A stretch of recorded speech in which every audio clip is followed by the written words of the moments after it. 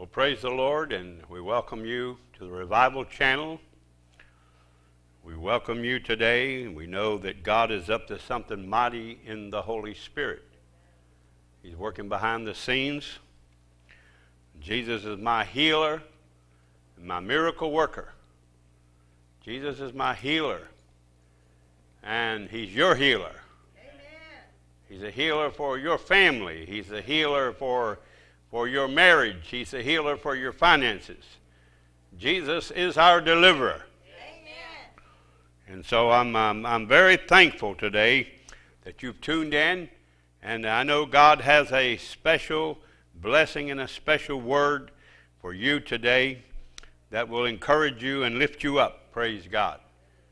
Jesus is coming soon. In fact, that's the next major event that will take place on the face of this earth, is the coming of Jesus. Amen.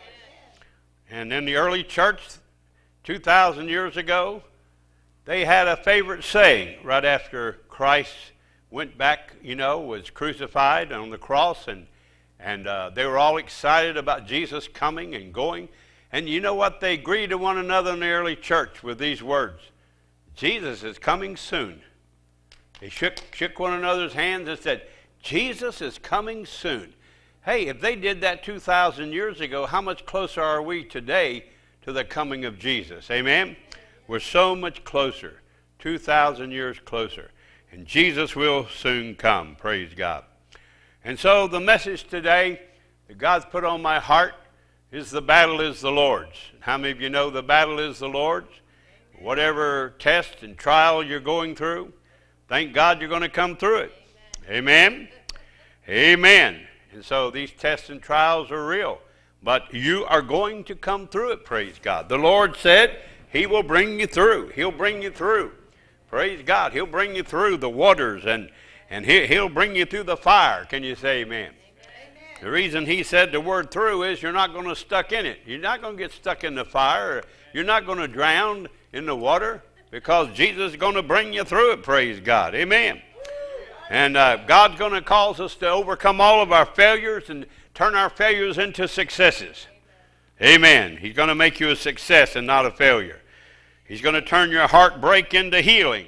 Some of you had a lot of heartbreaks, but God's going to cause mighty healing to come. And He's going to turn your sadness into joy. It's not God's will for you to have sad days. That's the devil's will. God's will is for you to have days of joy, full of the Holy Ghost, and shout and be happy. Say amen. So be excited today, praise God, because Jesus is Lord and He's the Master. And so He's going to turn all of our sad days into glad days. And He's going to turn your lack into an abundance. There's a lot of people today saying, I don't know how I'm going to make it. But the battle is the Lord's, and He's going to give you that prosperity. He's going to give you that abundance that you have need of in this hour. And so He's going to turn your lack and your limitation into being unlimited, and you'll have plenty, praise God, for the journey ahead to pay all your bills. He's a supernatural God that's going to provide supernaturally for you. And because of faith, the gift of faith is one of the 9 gifts of the Holy Ghost. Because of that gift, a gift of faith and the working of miracles, God begins to work a miracle in our life through the gift of faith, and because we believe, and then He turns that gift into a financial miracle also. And you see, if we get this, get a hold of the gift of healing, and the gift of finance and the gift of faith. You see, the faith gift is one of the most wonderful gifts, and I ask God to give me the gift of faith. Because you know what? I know with faith and miracles we can do anything. And so I've asked God for the gift of faith, and He has put that gift upon me and that healing in my hands. As I go around the world in over 73 nations, God uses me to pray for people, and they get instantly healed, praise God. But the gift of faith, amen, is a wonderful gift, because if you can get a hold of the gift of faith, my friend, if you can get a hold of the gift of faith through the Holy Ghost, that gift will give you, amen, it will give you, amen, a gift of finance. Praise God. It will cause God to cause finances to come on you. It's called a supernatural gift, the gift of faith. And if you get a hold of the supernatural gift of faith, then praise God, with that gift in your life of faith, pretty soon that will, praise God, it will activate that gift of financial miracles, praise God. And all of a sudden, because you have the gift of faith and working of miracles, all of a sudden finances will begin to come from the left and the right, the north and the south, and become from all over, praise God. That's what God wants to do. Can you say amen? And so, praise God, the Lord will help us all, praise God. And so, supernatural faith will cause supernatural finances. And that's what we need today. We need to know that God's going to give us a supernatural financial breakthrough in these trying hours, because these are trying times, and we need God's help. We need to stay where the rain is falling, not a flood, but we need not a drought, but we need the rain of the Holy Ghost. Can you say amen? And so God wants to help us in these hours, and there's a time of reaping that has arrived for you and your family. You've been sowing, but now's the time of reaping. Can you say amen? It's a time to reap what you have sown, and we need to cry out because the drought is over. You need to shout it and sing it and to the heavens that my God reigns, and he is a miracle worker. And tragedies will turn around and turn into blessings. So many people say, I've had this tragedy in my life, and I've gone through so many things. But let me tell you, God will take your tragedy and, praise God, turn it into a mighty blessing for you. He will turn it into a miracle. Can you say amen? In Exodus 34:10, the Lord said, I will do great things that I have never done before anywhere on earth. I'll do it for you. God said, I'm going to do great things that I've never done before. So God's going to show you favor, extraordinary favor, praise God. Not just ordinary, but out of the ordinary. He's going to give us favor, going to give us blessings that we've never had before. Can you say amen? And I feel today is a great day to know that the battle is the Lord's. Hallelujah.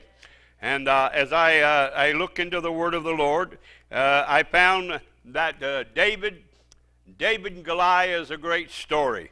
You know, it's a great story in Samuel. Praise God. 1 Samuel 17. What a great story. If you want to turn there, 1 Samuel 17. And I want to read some of this to you because it's a very rich word. Praise God.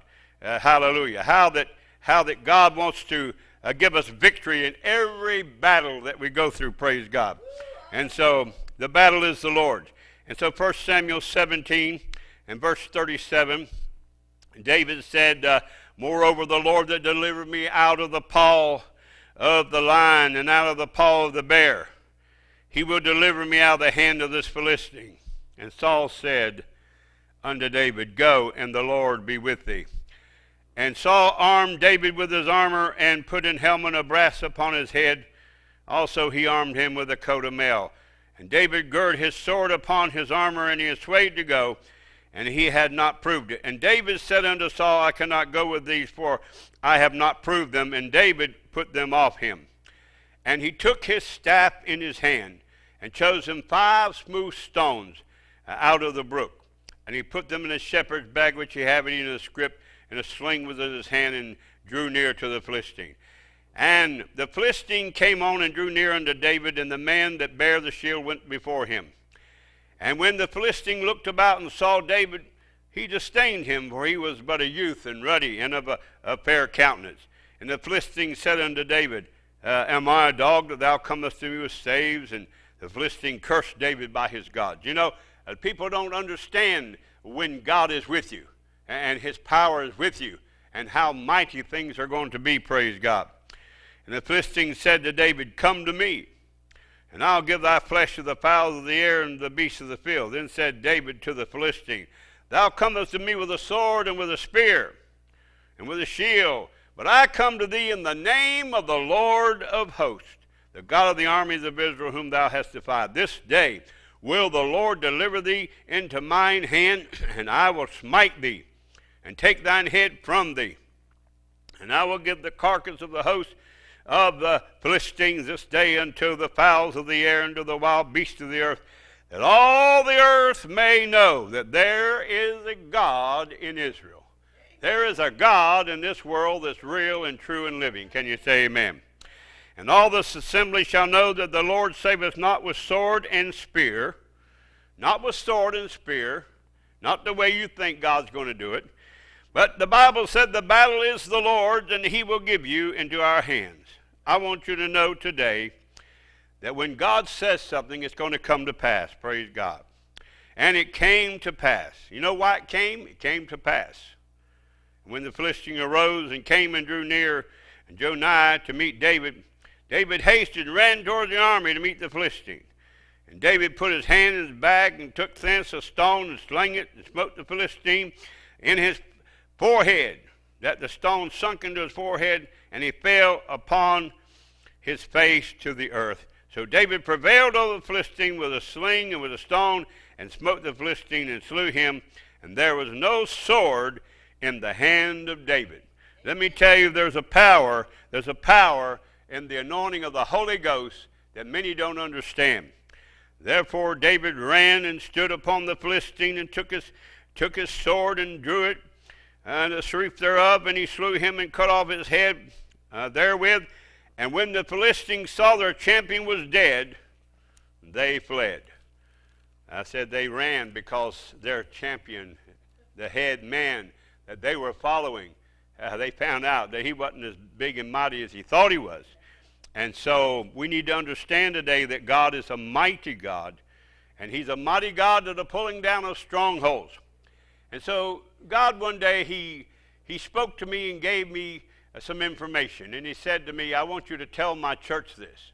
And so I want to tell those listening by television today what God revealed to me. And that is that the battle is the Lord's. And that is that so many times we try to fight the devil ourselves, but we need to turn the battle over to God. And so, give it to God. Whatever's wrong in your life. Jesus is right for whatever is wrong in your life. Jesus is right. And so what the Lord revealed to me is that this stone, how this stone went. David, he took these 5 smooth stones out of the brook as he was going up the mountain to fight the Goliath. He reached down, and I imagine that's where he wrote the 23rd Psalm. The Lord is my shepherd, and I shall not want. He makes me to lie down in green pastures. He leads me beside the still waters. You see, the 23rd Psalm is so beautiful. And we need to understand that as the Lord went with David there, just a young man, God uses young people. And so what God revealed to me as he went to the top of that hill, here's David. He went to the top of the hill to fight the battle, but he said, Lord, the battle is yours. And so, you know what he did? He took the old-fashioned slingshot, and he began to take one of those stones. He had 5 stones. There was, Goliath, he had all those brothers there, so he had a stone for all the extra brothers. He came prepared. He was ready for the battle, praise God. And so he began to sling that in the old-fashioned slingshot. He began to sling it around. And you know what?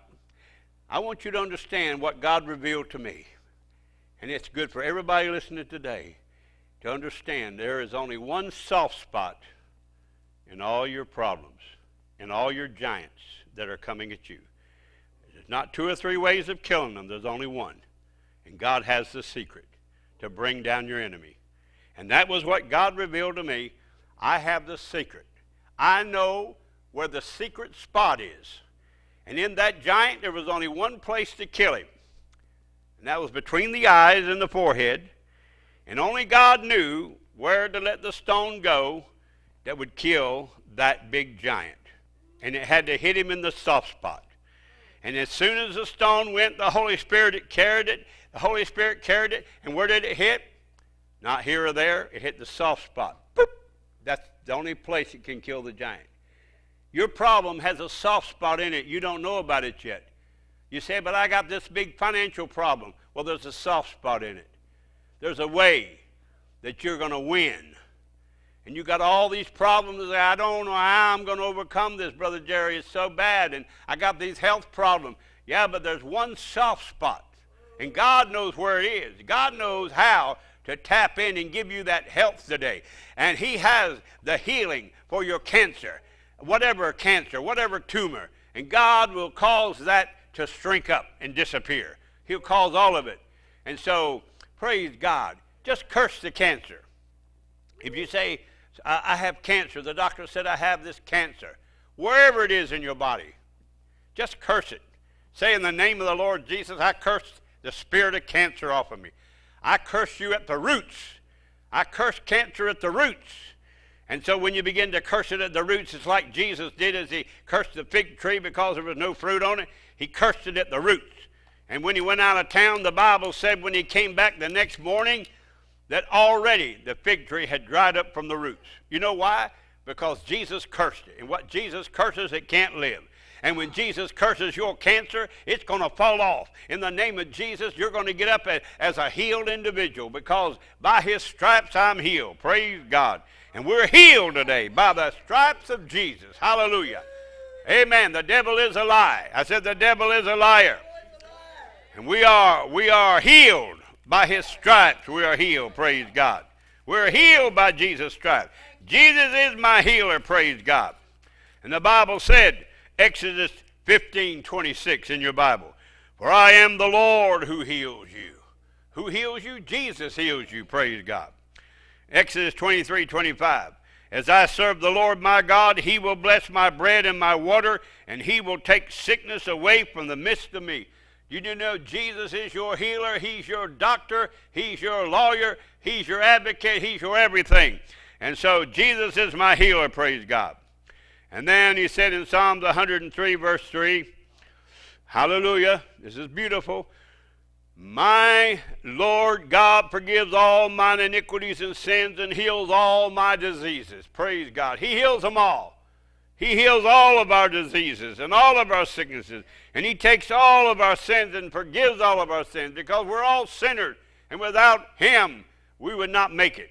But because he's forgiven our sins. You know, if you repent, that Jesus will turn all that stuff that's coming towards you, all that stuff that's coming to harm you, he'll turn it around in the middle of the road and it'll go back where it came from. If you'll just stop and repent and say, Lord, I repent of my sins, then all that ugly stuff that's coming towards you, God will have mercy on you. Did you know that God's mercies are brand new every morning? Yes. Every morning. He erases. He has a great big eraser. He erases all the bad stuff we done yesterday and all this stuff. He erases it. And by his stripes we are healed. Can you say amen? Amen. And so the word of the Lord is a true word, and I love his word. Hallelujah today. Psalm 118 and verse 17. I shall not die but live and declare the works of the Lord. Don't you want to live and declare the works of the Lord? By his stripes we are healed. You know, Jesus took the stripes, 39 stripes in his body. I want you to imagine this. Didn't he already know there's only 39 categories of every sickness and disease known to man? You know, medical science says there's only 39 lists, 39 books that everything's written in. We got 39 lists of all your sicknesses, not 40. Well, didn't you think Jesus knew that? Hallelujah, when he said, with his stripes you're healed. Why didn't he take 40? Why did he take 39? Because there's only 39 lists. Cancer's in one, tuberculosis is in one, leukemia is in one, but only 39 lists. But Jesus said, with my stripes, you are healed, you are made whole. So that covers your case. Amen. You know, if you remind Jesus of one scripture that covers your case, he will heal you. If you say, Lord, your word says, by your stripes I am healed, remind Jesus of his word. He will come to your house and he'll heal you. If you worship God long enough and loud enough and strong enough, Jesus will come to your house. Amen. Oh, worship him long enough and loud enough and strong enough, Jesus will come to your house and he'll heal you everywhere you hurt. Everywhere you hurt. Praise God. And so the Bible says in Isaiah 53 and 5, he was wounded, pierced through for my transgressions. He was bruised for mine iniquities. He was bruised for us and for our iniquities. Hallelujah. Think about it. The chastisement of my peace was upon him, and by his stripes and wounds I am healed. Praise God. And then the word of the Lord in Psalms 91:16. With long life he will satisfy me, and he will show me his salvation. Hallelujah. He'll show me his salvation. Aren't you glad, hallelujah, that the Lord will give us long life and he will satisfy us if we will follow the Lord and keep his commandments and go to church and do the things that's right, keep his word. Hallelujah. You know, obedience is very beautiful. But God said he wants us to be obedient to his word and to his Holy Spirit. And in Psalm 107, verse 20, he sent his word, and the word, he said, the word healed me and delivered me from all my destructions. Praise God. He'll send his word today. You know what it is? It's a rhema word. It's a rhema healing word. Hallelujah. The rhema word is a healing word. Praise God. And so we need to realize that Jesus Christ is our healer, and he is our miracle worker. Praise God. He's ready to heal us everywhere that we hurt and everywhere there's a need in our life. Praise God. I want you to understand today that Jesus is ready and willing to help us and to make a way where there is no way. Where there is no way, he will come and make a way. Praise God. Look in your Bible, please. We want to look here and see what the word says in Luke chapter 6 and verse 17. 6:17. And speaking of Jesus, he came down with them and stood in the plain, and the company of his disciples and the great multitude of people out of all Judea and Jerusalem, and from the seacoast of Tyre and Sidon, which came to hear him and to be healed of their diseases. Amen. I want you to know the Lord will heal your sickness and your diseases. Verse 18, and they that were vexed with unclean spirits, and the Bible says they were healed. I'm telling you, the Lord will heal you. He'll cast out the unclean spirits and everything that's not like him, and he will heal you. Verse 19, and the whole multitude sought to touch him, for there went virtue or power out of him, and he healed them all. You know what I like about this verse is that the power of healing went out of his body, the virtue of Jesus. And what I like about it is he didn't heal half of them, he healed them all. You know what I like it? Praise God, when Jesus shows up in the service, everybody gets something. Everybody gets healed. Everybody gets a touch from the Lord, from the Master's hand. Amen. You know, when the Master touches us, it's different, praise God. You know, a man can touch you, it's one thing, but when God touches you, praise God, it's something different, praise God. And that's what we need. We need the touch of the Master's hand. They had no violin. They were trying to sell it. Nobody didn't think it was worth much. But isn't it wonderful when the master violinist came along and picked it up and made such beautiful music? Oh, then the bid went high on it. You know why? They could understand, praise God, when the master touched it, there was some beautiful music coming out of that nobody knew how to do but the master. I'm telling you some things in our life that only the master knows how to bring that beauty out of us and bring those things out of us and those hidden talents that we have. And we need to use our talents for the Lord, praise God, whatever they may be. Use your talents and God will give you more. Can you say amen? Always remember this, that faith is not nervous. It don't tell time. It don't wear a watch. You and I wear a watch, but faith don't wear a watch. Don't tell time. Not nervous. Why are you so nervous today? Don't be nervous. Give your problems to the Lord. Take it to the Lord and leave it there. If you trust and never doubt, the Lord will surely bring you out. Take your burden to the Lord and leave them there. Remember that faith is full of surprises. Oh, yeah. Oh, faith is full of surprises, all right. You don't know how God's going to help you this week. You don't know what God's going to do for you before this day is over and what God's going to do tomorrow. Hallelujah. Faith is full of surprises. Hallelujah. I like it. I like surprises. How many of you, do you like surprises? Praise God. Well, God's going to surprise you with some healing and blessing. He's going to show up, going to put food on your table and fill your tank full of gas and put new tires on your car and give you a brand new car and give you an abundance, praise God. Somebody said, oh, you mean me? Yeah, I'm talking about you. God wants to bless you. You've gone through a dry valley and you've gone through a dry spell. And praise God, it's time for you to be blessed. Hallelujah, because there's a wagon load of blessings coming your direction. Hallelujah, praise God. Remember that God watches your faith to see if you're going to change or not. And if you don't change your confession will bring your possession. Your confession, what you keep confessing will bring your possession. Remember that. And so you need to keep on and on and on confessing. Hallelujah. Thank you, Lord. It's mine. I got it. And get excited about it. You see, you got to get excited about it. Some people say, thank you, Lord. It's mine. I want it. No, thank you, God. It's mine. I got it. Hallelujah. You got to realize that God has everything. He's got an abundance of health and blessings, and He's not lacking in any department, praise God. So God's watching your faith to see if you change your request or not. If you don't change your request, God's going to come and give it to you. He's going to come and help you. He's going to come and bless you. God's going to open the windows of heaven and pour you out such a blessing, such a blessing. There shall not be room enough to receive it, praise God. And so, Brother Norval Hayes is a great faith teacher, and I heard him say that this man had a broken leg. And he keep confessing, the Lord's healing my broken leg, my crooked leg, my broken leg. And he'd go to bed and he'd get up and his leg is still crooked and still broken. But he didn't give up. And about the third or fourth night he went to bed, the angel of the Lord came in the middle of the night. And he healed that leg. And he got up in the morning, he had a brand new leg. He went to bed with it crooked, went to bed, broken leg, got up in the morning, put it over. He said, wow, something's happened to my leg. And, that's the way it is with us. The Lord, we want God to, we want instant coffee, instant potatoes. We want it right this second. We want it our way. We want it right now.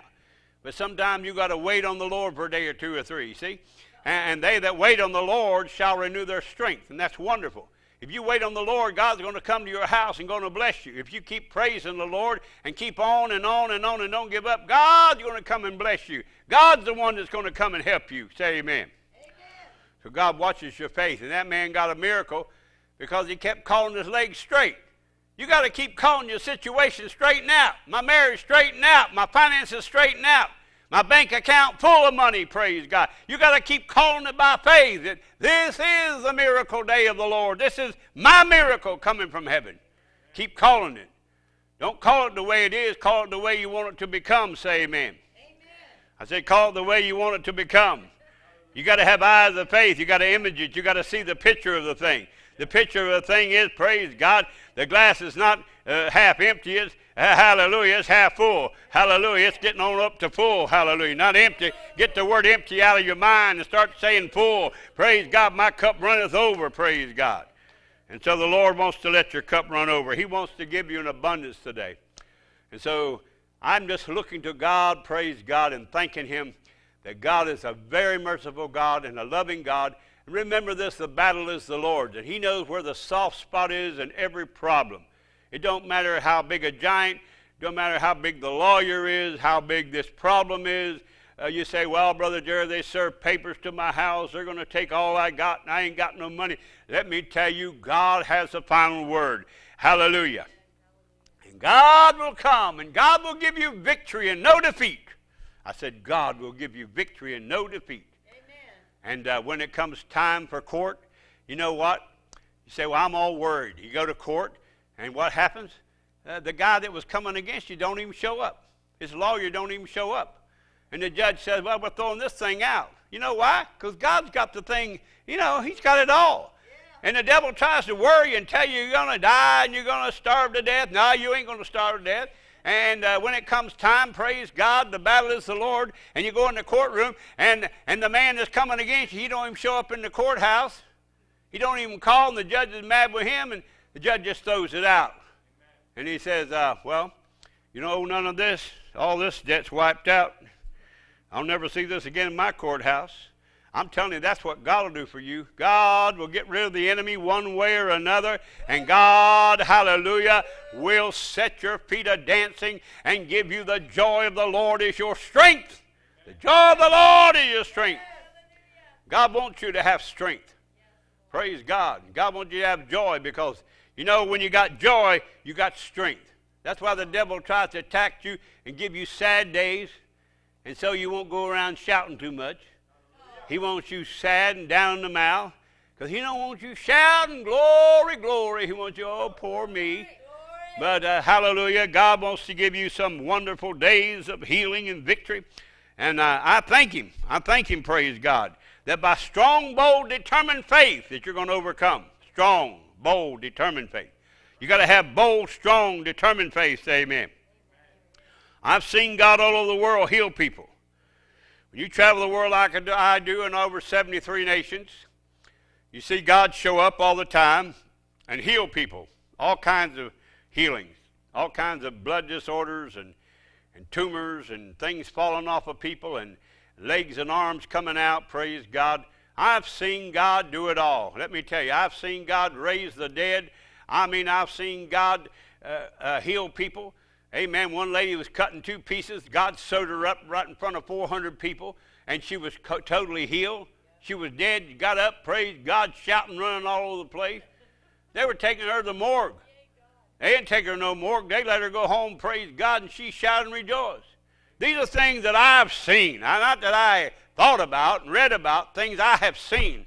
When you see a woman cut in 2 pieces, you know, from an accident, and she's dead, and they're carrying her to the morgue, and come by your service, and God touches her and gives her life again, that's what you call a mighty miracle. That's a mighty miracle.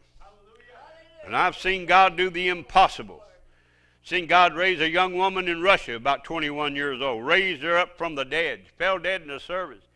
They were going to take her out of the service, but they didn't have to, because after I prayed 7 minutes, praise God, the spirit of life come back into that woman sitting on the front seat, and I'm telling you, she started breathing, opening her eyes, and said, where am I at? What's going on here? That's the miracle power of God. 700 people there all getting disgusted, wanting to leave. They're all wanting to leave because people are dying here. This is spooky, they said. Oh, all of a sudden, nobody wanted to leave. Everybody wanted to get a front seat when they seen that woman get up and praise God, ain't dead no more. Did you know Jesus, he's a blind man healer? I seen him heal 400 people in India one night. 400 blind people in front of me. Every one of them blind. They brought them there. And so they all got down on their knees and began to thank God for their healing. I began to pray, and had nothing to do with me, folks. It's all about Jesus today. It's not to do with me or you. It's about what King of Kings and the Lord of Lords, Jesus Christ, is our healer.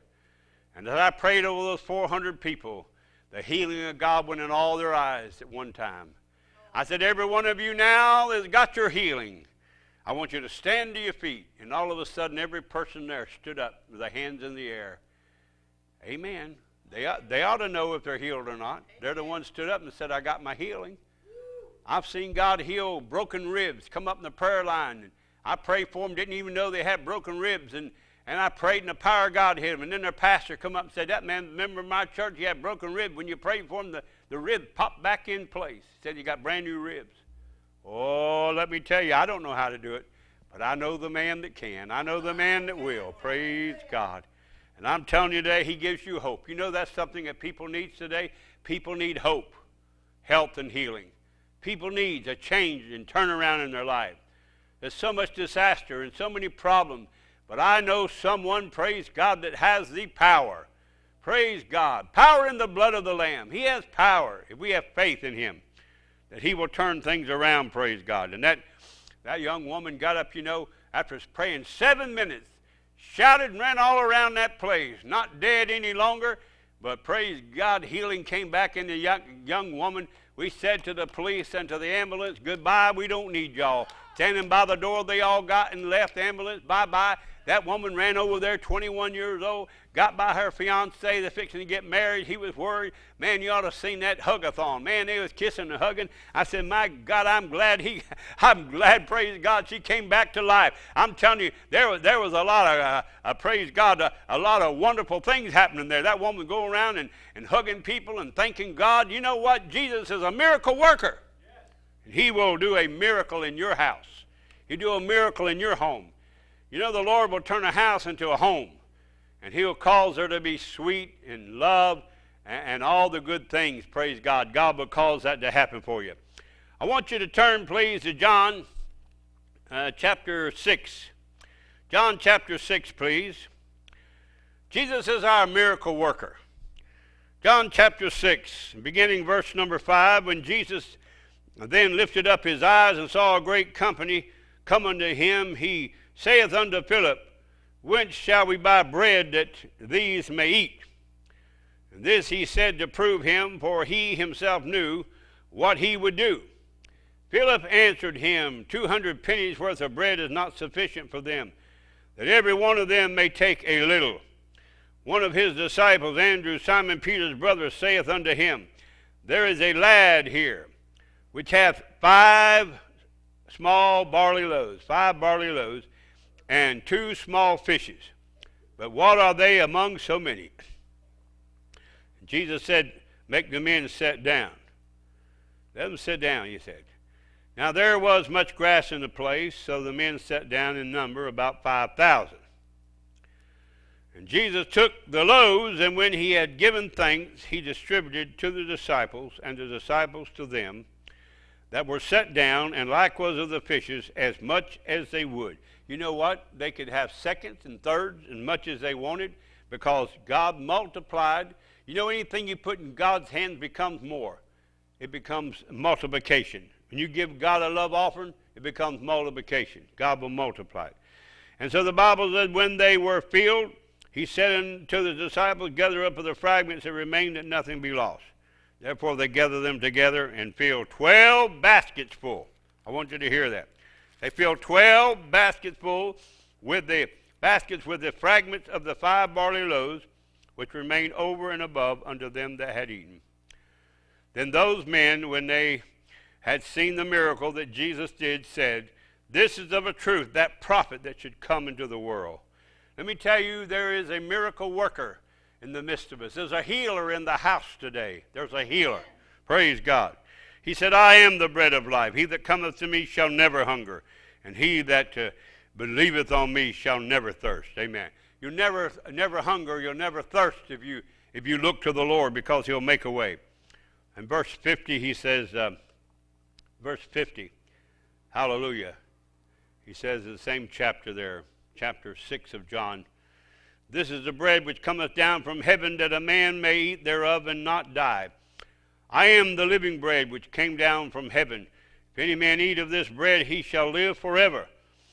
And the bread that I will give is my flesh, which I will give for the life of the world. For God so loved the world, John 3:16, For God so loved the world that he gave his only begotten Son, that whosoever believeth in him should not perish, but have everlasting life.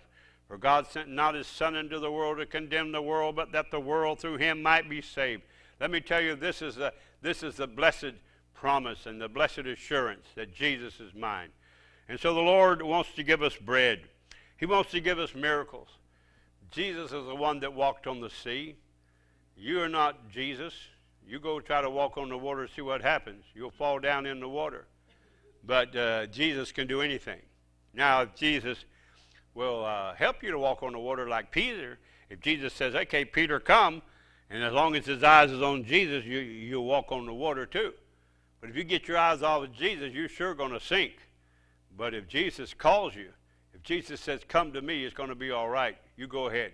You go ahead and walk to Jesus. He won't let you drown, praise God. You know, I like it when the Bible says that though you go through the water and through the rivers. Because when you're going through it, that means he's already seen ahead of time you're not going to drown in it. You're not going to drown in it. So aren't you glad with the promises of God? The promises of God in him, yea and amen. I'm so glad today that we have a wonderful Jesus, and he always helps us. He makes a way. He is our source of everything, our source. Praise God. You're not man. You look to man, they'll fail you. You call up a man and say, I want you to help me, they'll turn you down. I said they'll turn you down, but you ask God, he'll help you. You go to God in prayer and tell God I need some help. You know what? God will make a way for you where there is no way. He'll make a way for you. And so God is only one kind of a God. He's a faith God. Not 2 or 3 kinds of gods. And so the Word of God is a true Word. And it's like apples of gold and pitchers of silver. And she said, therefore I say unto you, that what things soever you desire, when you pray, believe that you receive them, you shall have them. This is Mark chapter 11. And we begin reading at verse number 20. Mark number 11, beginning verse 20. And in the morning as they passed by, they saw the fig tree dried up from the roots. And Peter, calling to remembrance, saith unto him, Master, behold, the fig tree which thou cursed is withered away. And Jesus answered and saith unto them, Have faith in God. He didn't say have faith in man. He didn't go have faith in all these people here. He said have faith in God. Man will let you down, but God will never let you down. Remember that. God will never let you down. Have faith in God. Only believe. You know what? Those are two powerful words. Only believe. All things are possible. Only believe. You can get in the negative and you'll fail. You get in the positive and walking with faith on the King's highway and confessing that God's my deliverer, you will come out all right. You will be successful. Don't let the devil put you into a mode of negative thinking, unbelief. Two great things that cause people to fail is fear and unbelief. Fear and unbelief. The devil will come try to put a whole bunch of fear on you. Yeah. Unbelief. Tell you can't make it, can't have it, can't do it. It's all right for somebody else, but not for you. But the Word of God is the true Word. You know, in the Bible, it's recorded 365 times, fear not. I think it's pretty important that for every day of the year, in this Bible is recorded, fear not. Fear not. There's one for today, one for tomorrow, every day. Isn't it amazing he put 365? Isn't that amazing? Praise God. Hallelujah. Isn't that amazing? Fear thou not. The Lord does not want you to get into the mode, into that spirit of fear. Two great spirits in the world. One is, amen, the spirit of faith, which puts you over every time, and the spirit of fear. And so if you're into fear, that spirit will surely devour you and cause you to fail and cause you to die. But the spirit of faith will cause you to live and cause you to get healing and cause Jesus to come by your house and bring a special touch on your life and turn things around because you're looking to the great I am, the great master. Hallelujah. And so, and in the morning, the Bible says, verse 20, Mark 11, in the morning as they passed by, they saw the fig tree dried up from the root. Peter, calling to remembrance, saith unto him, Master, behold, the fig tree which thou cursed is withered away. Jesus answered, saith unto them, Have faith in God. There it is.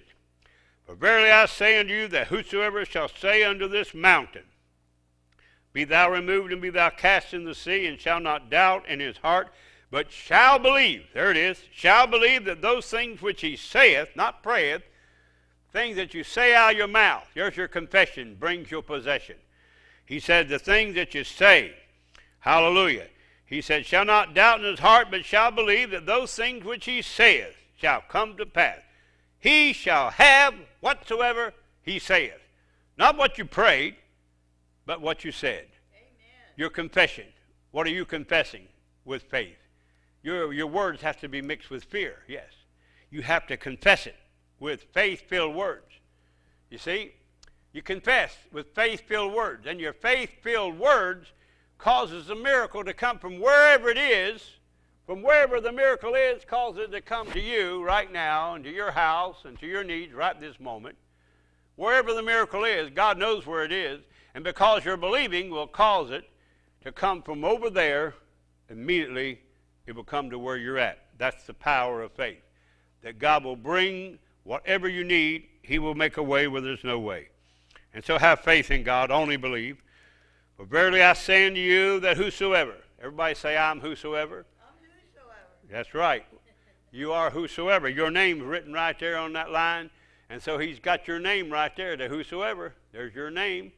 There's your name right there. Whosoever shall say to this mountain. Well, just start talking to your mountain. I know they think you're crazy and they'll want to put you away. They see you out talking to mountains and trees and rocks. Hey, but Jesus said you can do that. He said you can talk to mountains.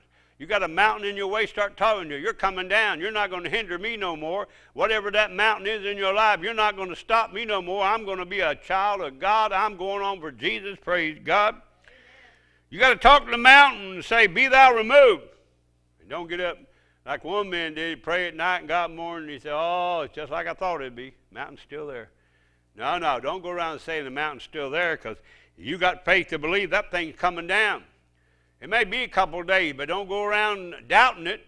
Just keep believing. Something's going to happen to bring the mountain down and going to cause you to have victory and no defeat. You're going to get victory and no defeat. Jesus said you can have victory and no defeat. Amen? So your mountain, be thou removed, be thou cast into the sea. The Lord said, don't doubt it in your heart, but believe those things which you say shall come to pass. He shall have whatever you say. Therefore I say unto you, what things soever you desire, when you pray, believe. When you pray, believe. While you're praying, believe that you receive them. And the Lord said, you shall have them. You're going to have those blessings. Amen? Amen? And so God wants to help us. He wants us to keep on confessing and thanking and praising God. You know, we got to worship God. Please God with your worship. And the favor of God will fall on your house. The favor of God will fall on you. You got to please God. There's a man in Australia, he tells me often that when he has breakfast and he has the plum jelly on the table that we're going to get two things today. We're going to get flavor from the jelly and favor from God. We're going to get flavor and favor. I said, well, them two things is good. If you get favor from God and flavor, God makes more flavor in your food when you eat it, when you serve him. Amen. And so God gives you flavor and favor. I like it. Praise God. Amen. And so it's according to thy faith. Say amen.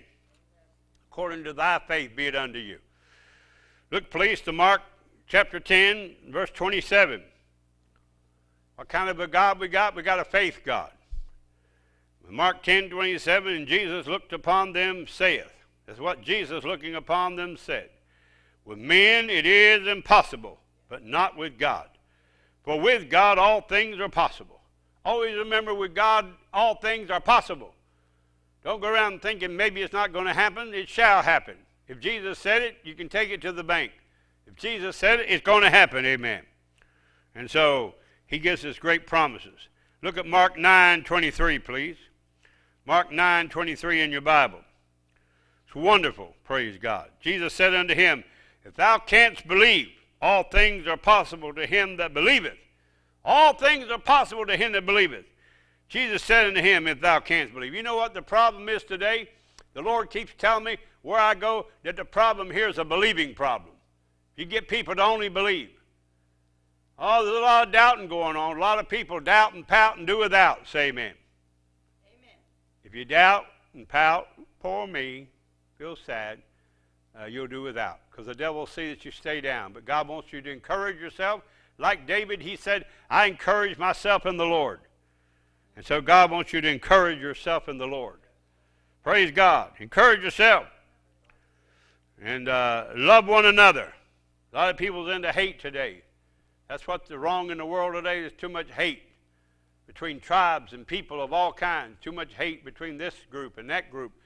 But when Jesus comes along and baptizes with a baptism of love, and praise God, all of a sudden you love your brother, you love your sister, you give that whatever you have to help them, you begin to help one another and love one another, then you become like Christ, because God is love. Amen. And you got to love to be like God. The one said to the Lord, the disciple said, Lord, I believe, help thou mine unbelief. And so God will help your unbelief if you'll tell the Lord to help you today. Amen. In Luke 1:37. Let's look at Luke, please. This is the word of the Lord here. Luke 1:37. And it says, for with God nothing shall be impossible. With God. With your neighbor, maybe it's impossible. Or your friend, maybe impossible. Maybe your banker says no. You go to get a loan and says, no, we can't help you now. You go to the credit bureau or you try to buy a car, they turn you down, they reject you. You know, people hate rejection. But with God, there's no rejection. Praise God, with God, there's no rejection. You know what? The blessings of God are something else. Man will turn you down, but you go to God, you weep and cry. You know, there's a ministry of tears. And when you begin to cry out, God will come to your house. You begin to cry out and say, God, I'm sick and tired of being sick and tired. And all of a sudden, God will come to your house. God will come and help you. Amen?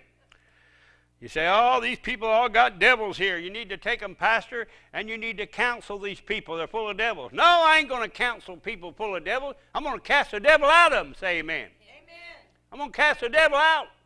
You can't counsel devils.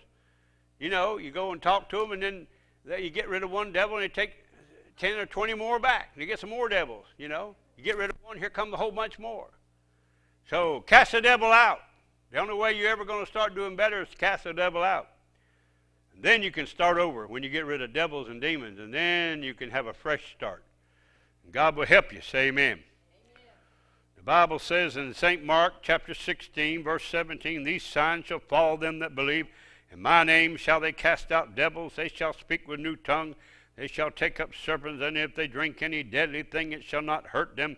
They shall lay hands on the sick, and they shall recover. Hey, you can stand on the promises. A lot of people are sitting on the premises today, just sitting around the church grounds. But you can stand on the promise. Amen. The promise of God. They shall lay hands on the sick, and they shall recover. Shall is the most powerful word you can get. Not might, but they shall recover. Praise God. And so we have a rich word today from the Lord. Only believe, all things are possible. Praise God.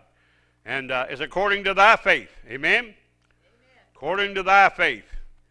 And I'm glad for what I read in God's word. I'm glad for this word because it's really rich and powerful. Look at St. Mark chapter 10 and verse 46, please. It's according to thy faith. Not according to your neighbor's faith, but it's according to thy faith be it unto you. Praise God. According to thy faith. Mark 10:46.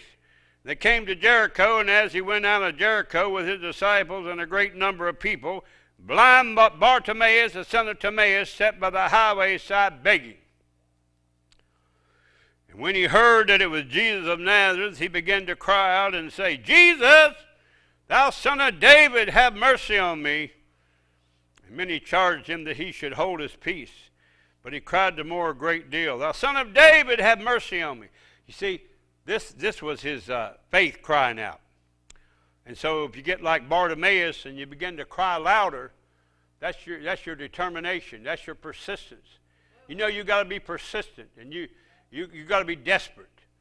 If you're desperate for a miracle, you'll get a miracle. If you're desperate, and you begin to cry out, you see, because you know there's a ministry of tears, and the chemist says that a tear is only water, lime, and salt, but that's not all there is to it.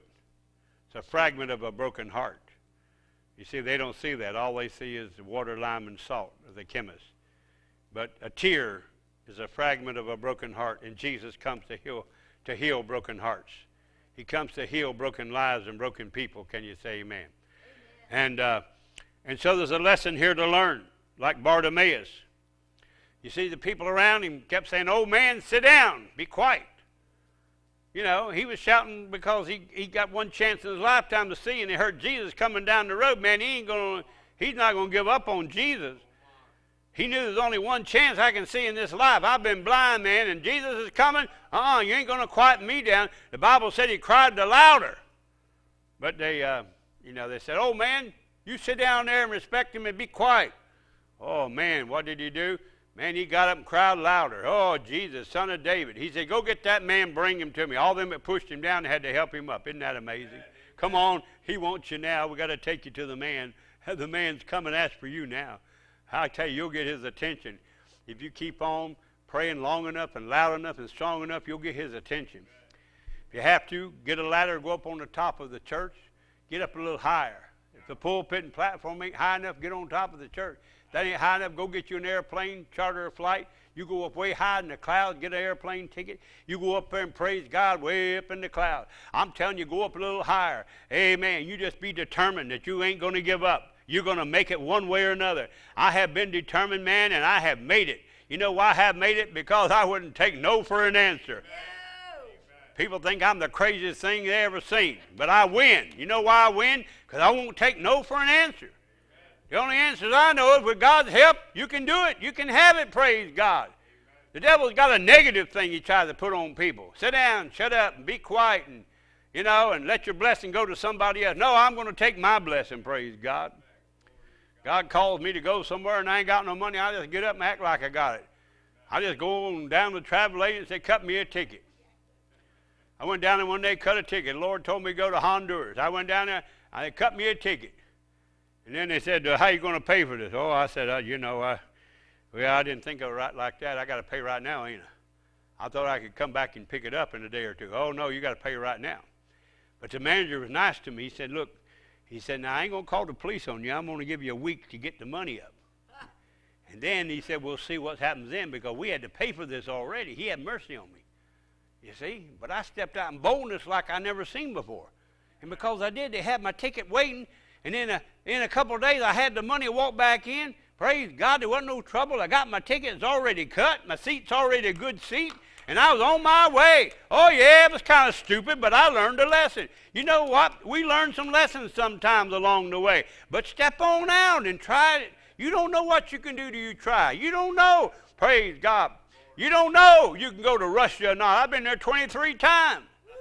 I didn't know I can go to Russia, praise God, and all these places and be arrested and taken to prison 5 times in Russia with an AK-47 in my sight, and they turned me loose. Most I ever stayed in prison in Russia was 3 hours, man. They said, you'll be here the rest of your life. I go in and say, settle down. You're going to be here the rest of your life. 3 hours, man, they come and, they said, there's something strange about you, sir.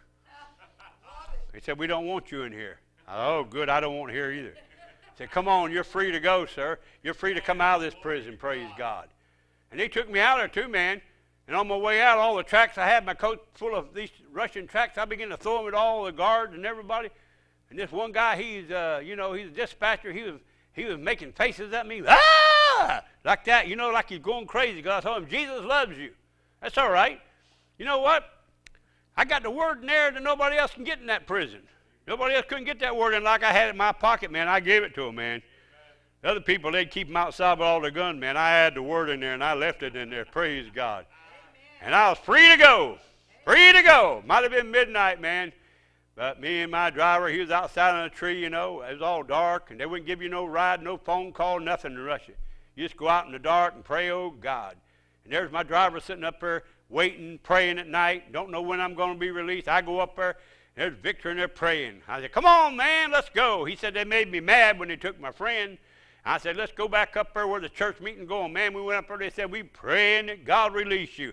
And I come back, and them people still on fire for God. We had a bigger fire. I come back, they still shouting because I'm released from prison. Praise God, the same night at 1:30 in the morning, we had church. And people got saved. They got saved. Hallelujah. So it's wonderful. It's wonderful. You don't know what you can do till you try. Don't go around thinking negative and stuff like that before you see the answer. The devil wants to tell you right away, there ain't no way you can do this. First thing he wants to tell you is that it's impossible for you to do whatever you're trying to do.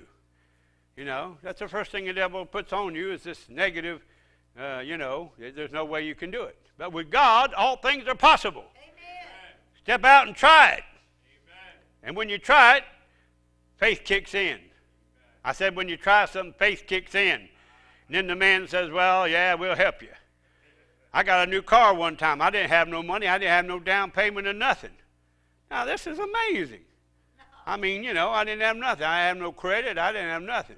I mean, all I was going to church, and I knew this guy owned this dealership, and he went to church. So I went by to see him, ask him any way he could help me because I need to get a car. Oh, he said, yeah. He says, oh, yeah. He said, I'm glad to see you, Brother Jerry. He says, you know what? The Lord just spoke to me now. When you come in here, you're supposed to have one of these new cars. I said, yeah.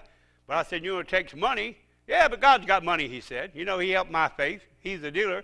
And he said, God's got money. I said, yeah, but I don't have any. That's all right. He called up the crew in the back and said, he asked me, he said, which one of these cars you want? There's 5 of them here. Which one of these cars in the showroom do you want? Oh, I said, well, this first one here, this nice red Mercury Marquis looks nice to me, man. This is nice. He said, men, take this car and take it to the back and prep it. Man, another hour I was out there driving that car down the road on my way, praise God. No down payment, no money, no nothing. Don't tell me God don't have a way and means committee in one. Amen. You might have rules and regulations, think you got to go by this rule and this regulation. But if God wants to hand you the keys to a car, he'll give you a brand new car. He's already given me several of them. Oh, yeah. They come to my house and give them to me. I go to some meeting somewhere and they give me a new car. Man, it's amazing. Oh, yeah, your Brother Jerry. So what? We're just the same as you are. We just believe. Only believe. I could go around and talk negative. Oh, I ain't no way to buy no car. I ain't got no money. I guess I'll always have to go around this old rattle trap. I had this old rattle trap, until I got a hold of faith. I used to have to stop, I was going up to New York and have to buy 24 quarts of oil and carry them in the back of the car. I have to stop every 50 miles and put a quart of oil in. It looked like a freight train going down the road. Woo! They seen the smoke coming out of my car. Here I am with a white shirt on, trying to get to church, top the hood up, put another quart in, go down the road a few miles, put another quart in.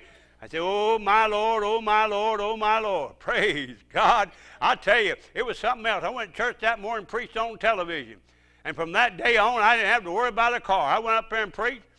These people said, you need to be at the mission meeting going to happen this week and Tuesday up in Connecticut. Here's a phone number. Call them up. So I called them up. I went up there. And I tell you, it was amazing. I went up there by faith. My car, the battery went dead on me. I was in a Walmart parking lot. I had to go in and just scrape enough money together to buy a cheap battery, try to keep going. Hoping I'd have enough gas, got there on empty and no money. Didn't know how I'm going to make it, but I made it to the meeting. Thing was smoking. And it's amazing. Thank you, sir. It's good people around here love you. They bring you water. Amen. Jesus is the water of life, isn't he? Jesus is the water of life. Amen. Y'all excuse me, I'm going to have a drink. Nothing like a drink from heaven. Hallelujah. A drink of the Lord. Well, let me tell you, it's amazing what praising can do. But I went to that meeting. Never been there before in my life. Believing God for a new car, no payments. I just preached a sermon that morning, about how great and wonderful God was up there in Hornell, New York. I preached, and so I preached this message. God is good, and he's a God of faith, that he will give you anything.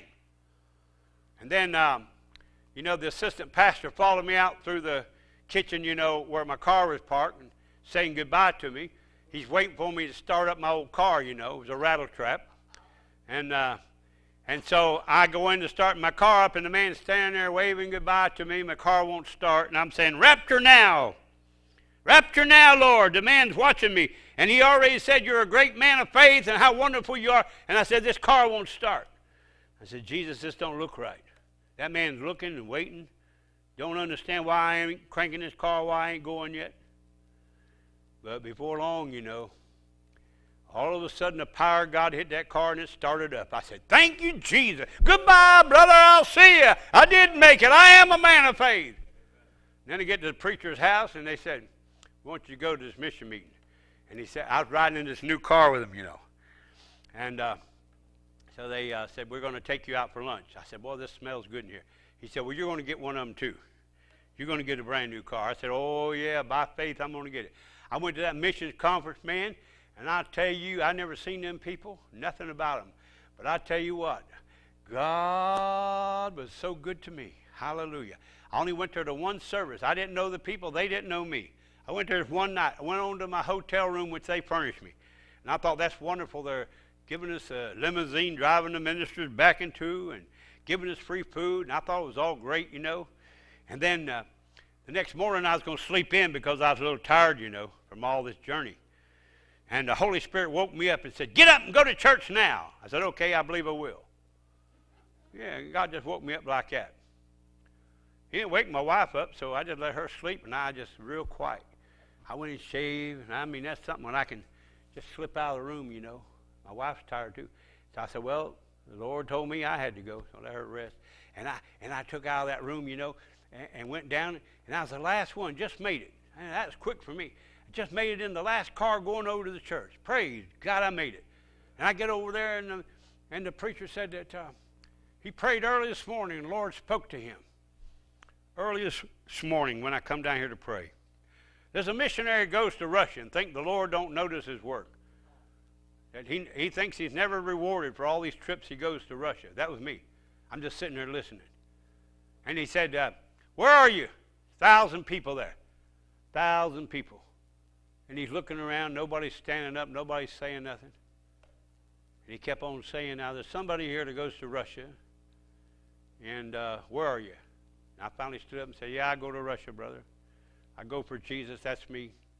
I think sometimes that I just go, and it's a lot of hard work, and nobody notices. He said, but Jesus does. He says, come up here, brother. He said, God told me to give you the keys to a brand new car. If he'd said brand new car first, I don't know how many would have went up, but he didn't say what he wanted. And I went up, and he said, now, we bought this new car to give away during the convention. And God told me that you'd be here. I don't know you, never seen you. You was in service last night, but I don't know nothing about you. But God does, and God wants me to give you the keys to a new car. And he said, here, you take these keys, and after church, we'll get it all signed over to you. Man, I started crying like a baby. I said, "Ooh!" I said, brother, you don't know what you're doing. Ooh! He said, that's what they usually tell me. I don't know what I'm doing. But he said, I heard from heaven. I heard what Jesus said. Jesus told me to give you this new car free and no payments. I'll tell you, brother, that was a great, rewarding day in my life because my car hardly made it to the service. When I got to that hotel, it was smoking so much that I cut it off about a block before and coasted into one spot right in front of me. So nobody, I had that much pride. I didn't want nobody to see that freight train coming in there, all them fancy preachers in that big fancy hotel, you know. I just coasted in, got out of my car, went in as a man of faith, you know. Here I am. Just like I'm driving a car, don't smoke, or you know how I mean. You don't want people to see how bad off you are, you know. You barely made it to the place, had to put a battery in on the way. You hardly could make it there. But I'll tell you, after that, I made it fine, man. I smelt that new car smell all the way back to Pennsylvania from Connecticut. Glory to God. And I was shouting all praises all the way. I tell you, it was something else. I tell you, it was amazing how God worked that out. I went back to the church, and it was on a Wednesday night, and the pastor said, yeah, I told him I got this new car today. He said, now tell me again how you got this car. I took him and his wife, and me and my wife, and him and his wife, the pastor, you know, and we got in the car, and up we went around. He said, take us for a ride, man. We took him about 10 miles, you know. He said, tell me again how you got this car. I said, by faith, brother. He said, I think I'm going to be a faith man after this. I think I'm going to get me one by faith. And you know what? In a few weeks, he had one by faith. Glory to God. You can have anything by believing God. You may not understand it, but God works in mysterious ways, his wonders to perform. And he will work in your house, in your marriage, in your finances. He'll give you money. I'm going to tell you, God will give you more money than you can ever work for. You can work every day of your life and sweat and end up still ain't got nothing. But God can give you more money and put more money in your hand because he's God and wants to bless you than all this living by the flesh and doing what man wants. God will open the windows of heaven for you. I've had people time and time again to write me big checks. You know why they did it? Because the Holy Ghost said do it. I said the Holy Ghost said do it. Maybe somebody watching this telecast today want to help my ministry, you know, or you want to help the ministry here, you know, praise God. Jesus is Lord. You help them. You help our ministry. You do what the Holy Ghost tells you. And whatever God says write a check for, praise God, you do it. If it's $1 million, hey, that's great. Is that $1 million? Oh, yeah, million. You spell it M-I-L-L-I-O-N. Glory to God. Oh, brother, you're going crazy now, ain't you? Oh, no. I thought the man was crazy tonight. He said, come up and pray for him. I went and prayed for him. He wrote me a check for $10,000. I thought I was going to faint that night. Amen. When you faint, you went and pray for somebody and give you a check for $10,000? I just called my wife on the phone and I said, you write a check for all them bills. She thought I think a little crazy, you know. Oh, what you want me to write a check for? I said, because I got blessed. Oh, you got blessed that much? Oh, yeah. I got blessed that much, $10,000. So I know you're going to take me out to eat that steak now. Glory to God. Hallelujah. You've been promising me you're going to take me now. Oh, yeah. Praise God. Let me tell you, God will make a way where there ain't no way. You can pay all them bills. Don't owe nobody nothing. Glory to God. Praise God. It's called a ministry of faith. Believing. Trusting God. The promises of God in him. Yea and amen. You got to get in the Word of God. You got to get in the promises of God. And God will bless you too. I'm not just talking about blessing me. He'll bless you. But how did I go around the world like I have? By faith. Somebody said, who books you? I said, God does. Amen. I said, but I mean who? I said, God does. I said, God books you. Amen. You know, God makes a way for you where there's no way. But you got to keep your eyes on Jesus. Know that God's the one that's going to help you. He's the one that's going to see you through. I said, God's the one that's going to see you through, and He's going to bring you out, going to pull you out of the deep miry clay and make a way where there's no way. God is the source and the resource. Again and again, He's your source and your resource. That means He's going to keep giving to you more and more. Your source for now, a resource for later. That means He keeps, resource means He's going to keep bringing more sources and keep on going and keep blessing your ministry and keep putting you over with victory and no defeat. How would you go to 73 nations if it wasn't for God? I'm working full-time for God. Somebody said, yeah, I work part-time for Him. Well, why don't you get out there on a limb and go working full-time for Him? Oh, I wish I could, brother. Well, I could go around saying I wish I could too. You know, we all can go around saying, I wish I could go full-time for God. Man, I'd love to. I tell you, once God sees that kind of faith, I'm telling you, it's tough, but I tell you, God will look down and see that kind of faith. He begins to bless you, brother. He begins to call people to give cars to you and homes to you and everything else.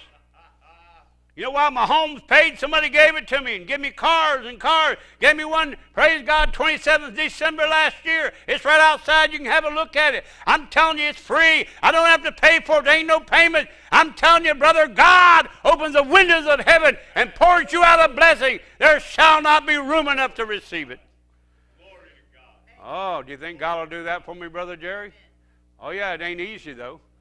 I'm going to be honest with you. It's not easy. Somebody says, is that easy, Brother Jerry, to go full-time like that? No, it ain't easy. That's why a lot of people don't do it right off, because you know what? You got to trust God. I mean, you really got to get down to praying, and you're going to go through some tests and trials while you're trying to get to that place. You're going to be tested, I'll tell you right now. Devil don't want you. Devil don't want me on the full-time like I am on the front line.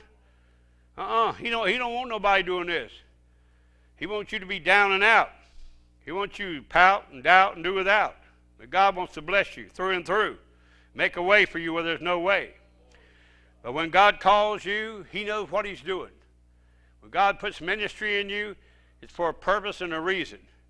And there's a time. Remember that God's own time, He's never late. Amen. And there's a timing of God for your ministry. It'll come forth if you keep going in that direction. You got to go in the direction God's telling you to go. Don't take a different direction. Don't take a sidetrack.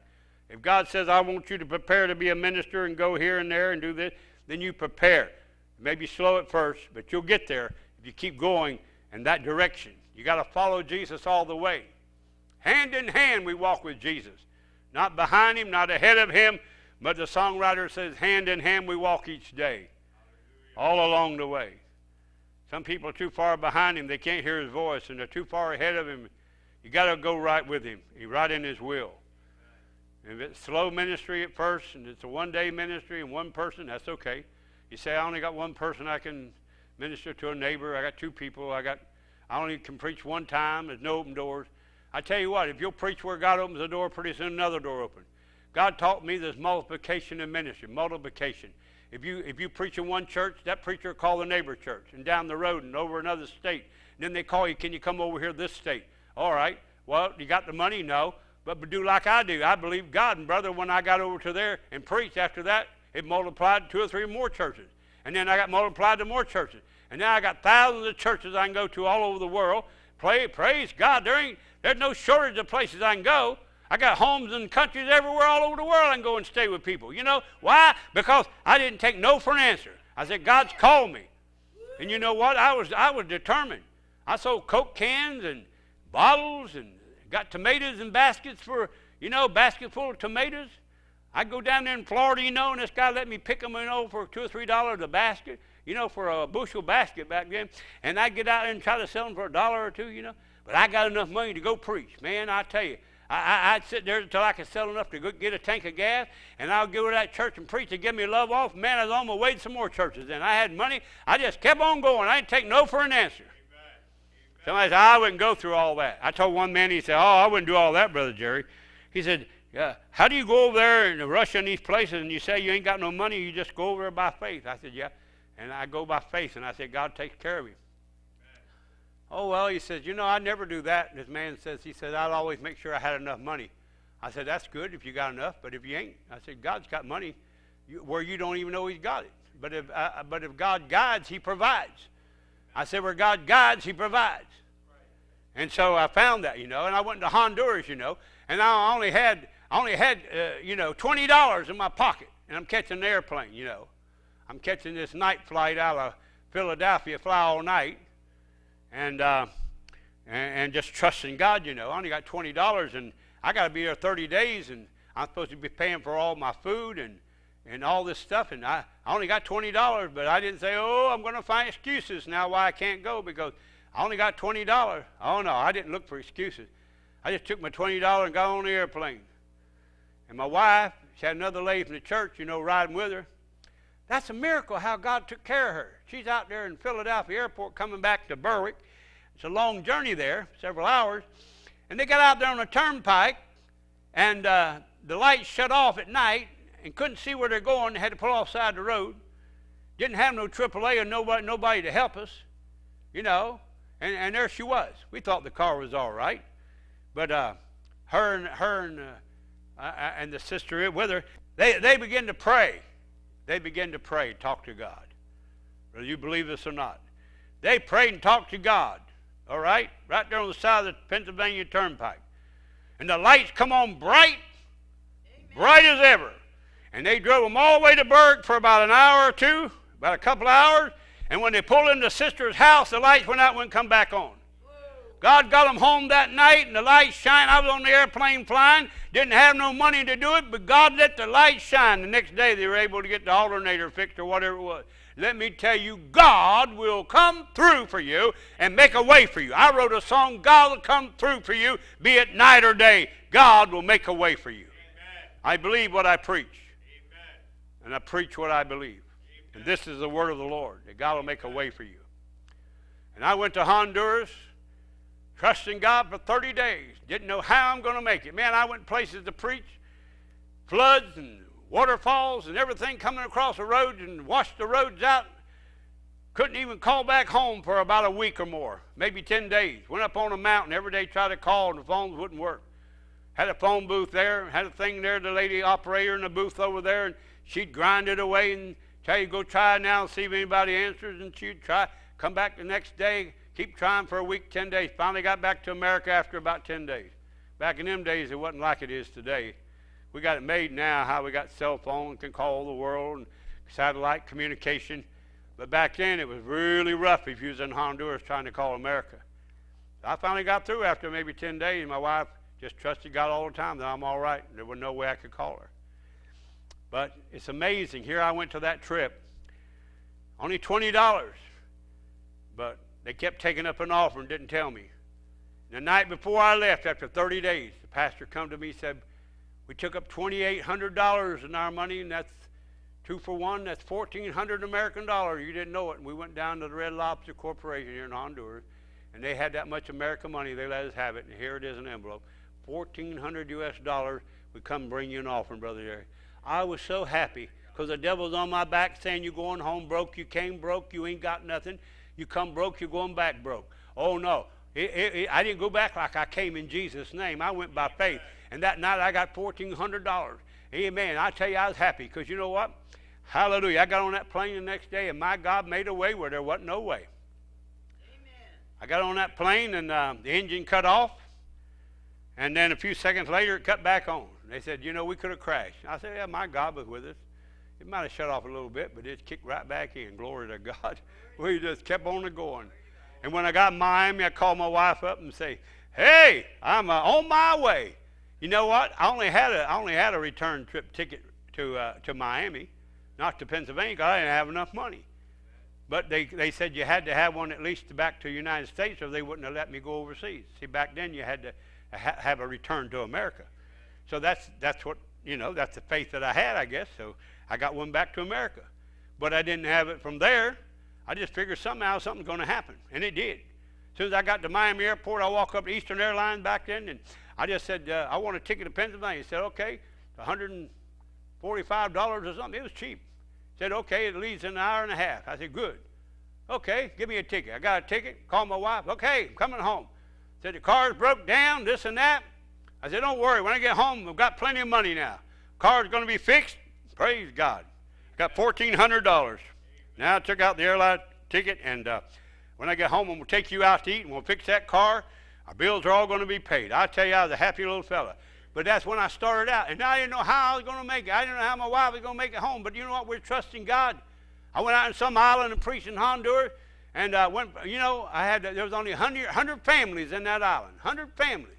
But a bunch of them all came out there and filled the church. The windows were full all around that church. And dedicated a couple of babies. And we just had revival there, Oh, the devil tried to kill me. Got out of the boat, and got up on the wooden planks, and they were so rotten, and I was so heavy, the planks just broke, and there I was getting wet. My feet fell right down in the lake, in the river, right down in the ocean. But they pulled me right out of it, and I said, "Thank you, Lord." Bruised my arm a little bit, but glory to God, I got well. I said, "Glory to God, I'm moving on for Jesus. I ain't taking no for an answer." And because I came through that one day, God said, when you could have quit and should have quit, you could have quit, you could have, maybe you should have, but you didn't. And he said, because you didn't quit, you passed my test. And he said, now you passed my test to a higher level of faith. And because you did that, you're in a new level with me. And I'm going to use you mightily to heal the nations and take you to the world. And that's why I'm going to 73 nations. Because I started out with them hard places and hard knocks. Didn't know how I was going to make it, but I made it. And God gave me money and helped me and made a way when there wasn't a way.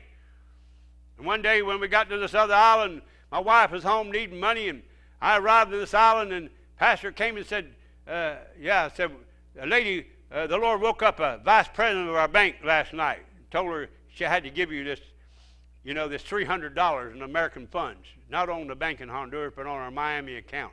I said, praise God. And he said, how you want it made out? I said, make it out to my wife. I'm going to send it to America to her. Okay, he said, we got a good brother going to fly there tomorrow. You can trust him. He'll mail it for you in Louisiana, in New Orleans. I said, okay. I put it in the envelope, and so he got there. He put a stamp on it and mailed it on to my wife. She got it in a couple of days longer. And I'm telling you, she was so happy to get that $300. She was home, didn't have no money, and she was home, And then when I got home, I brought $1,400. I tell you, God opened the windows of heaven. I tell you, we were walking by faith, didn't know how we were going to make it. But I tell you, we made it because God made a way, brother. And I'm telling you, God will always make a way. Where there is no way, he's a way maker. He's a way maker. Say amen. I said, say amen. He's my healer. And I have seen God take me and take me to the nations. I've seen God do miracles like no other can do. I've seen God heal people. I've seen God heal cancer. Oh, that's something to see God heal this lady Gloria of cancer. Now that was something, They told her she only had a week to live. And her and her husband, they came by our house there in Berwick, and they said, we know you and your wife are faith people. And said, and my wife, she quoted all these scriptures and had a whole list of them, healing scriptures. By my stripes you're healed, and I'll not allow any plague to come nigh your dwelling. And so here's Gloria there full of cancer, and told her she's got just maybe 7 days. And they told her to order the flowers and tell all the family and order the preacher and get everything in order because you're going to die because you're eating up with cancer. Told her husband, sorry, it's bad news. They come by and we prayed. It had nothing to do with us, but Jesus. And laser surgery of the Holy Ghost healed that woman as she fell in the spirit on our living room floor and lay there for 20 minutes. The laser surgery of God zapped all the cancer out of her. They went back to Danville to Geisinger the next day. The same doctor, the same machine. They went back there, and the doctor said, well, I'm sorry to tell you, he said, but we're not getting no report on this machine. And he said, I'm sure that our report was right yesterday, but he said there's something wrong with our machine that needs to be recalibrated. He said, my machine ain't working today, and we got to call in the technicians to fix my machine. There's something wrong with it. Oh! Said, well, all right. Well, do you know anybody else has a new cancer machine? Oh, yeah, doctor down the street here. We'll call him Dr. Smith. Yeah, you just got a new machine in. I'll call him up. They called him up and said, yeah, bring him over here. So they went down to another doctor, had a brand new multi-million-dollar machine, could see all cancer, and they put Glory on it, couldn't find no cancer. He said, well, if you had it, there ain't none on you now. There's a brand new machine that don't show no cancer. Oh, let me tell you, by his stripes I'm healed. Let me tell you, God don't have to have no reason to do it. It's just he's God. And God can zap cancer out of you in 3 seconds or less. And he can touch your blood condition and your financial situation. You know, God can give you $1 million in your hand by 10 o'clock tomorrow. I read in the Bible, by the time the sun gets hot tomorrow, that God's going to send help to you. Let me tell you, before noontime tomorrow, God will send help to you if you only believe. If you only get into this believing business. Get the doubting sign down and put a new sign up by your business. We're in the believing business here, brother. You got to believe. You got to believe and you shall receive. You're not supposed to understand it all and figure it all out. I don't understand either. I don't understand how a cow can eat green grass and, and give yellow cheese and white milk and all this stuff. I don't understand it, but they do it. And praise God, there's a lot I don't understand about God, but I know He's a miracle worker. And I tell you, God healed me when I was just a baby, 3 years old, and I was having convulsions, 8 in one night, and I turned purple in the face. And my mom thought I was going to die, because I had eight convulsions in one night. And she said, every one looked like that. So last year, you're going right out. Said the preacher came from the church full of the Holy Ghost on him after revival and laid hands on you. And said as he prayed, said the power of God hit you. And you turned over in your sleep and smiled. Oh, 3 years old. And she said from that night to this, you've never had another attack of asthma. And you never had a problem breathing. From there to then, hallelujah, to now. And I'm telling you, my God is a healer if you're 3 years old or if you're 100 years old. It don't matter with God. Praise God. Amen. If you say I'm 70, if I'm 80, I got this pain, I got that, I got arthritis, whatever. I'm telling you, God's still an authorized healer. He's a healer of eyesight, of hearing problems. The devil tried to give me a hearing problem. Amen. I went to a doctor here a while back. He checked me. He said, ain't nothing wrong with your hearing. You had a little wax in it, but he said, I cleaned that out for you. He said, you got perfect hearing. Don't worry about it. Hallelujah. The devil said, oh, you got a problem with your feet. I said, check my feet, doc. All right. He stuck something down there, and do you feel that? Man, he checked me all around. Oh, he said, you ain't got nothing wrong with your feet either. There ain't nothing wrong with you, he said. Amen. I'm telling you, it's something, brother. It's something how the devil will try. And he's talking about my hearing, he said, well, doctor said, he said, oh, yeah, he said, they'll try to sell you a hearing aid. Oh, he said, you go down there where they sell hearing aids. Oh, you say you're 67 years old. They'll say, oh, yeah, you need a hearing aid, all right. Yeah, you need a hearing aid. Oh, he said, they'll try to sell you one, all right. That was the hearing doctor. He said, they'll try to sell you one. They'll try to put one on you, see. But there ain't nothing wrong with your hearing. If you want to buy a hearing aid, you can, but you don't need one. But see, the devil, the enemy will try to sell you anything, whether you need it or not. You got good insurance, you got good insurance and money in your pocket. These doctors, some of them will try. I'm not throwing on doctors because there's good doctors, and thank God for them. But if we didn't have them, some of us would be in trouble if we didn't have good doctors. Come on, say amen. I'm not throwing off on doctors because there's a lot of good doctors probably watching my program today here, and I thank God for you. And a lot of doctors have helped me, and they've prayed for me and given me donations for the ministry. And I thank God for people that support the ministry. So you keep on supporting our ministry and keep sending donations in and keep helping the program right here, praise God, at WBN TV, praise God. And so this is the Word Broadcasting Network, and you keep on helping them here. And you go on our website, jerryfitzgerald.org, and there's a place you can give, and you help us out because we're going to keep going. We're in this for the long haul. We're not going to stop. I got my mind made up that